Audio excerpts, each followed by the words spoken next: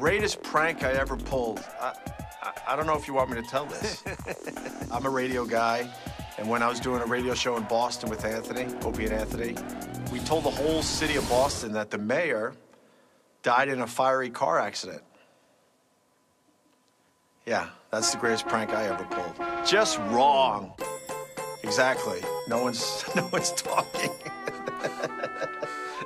You wanted the greatest prank. It was for April Fools. Does that help? No?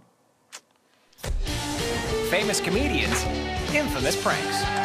Who Gets the Last Laugh? A brand new series hosted by Donald Faison. Premieres April 16th at 10, only on TBS. Very funny.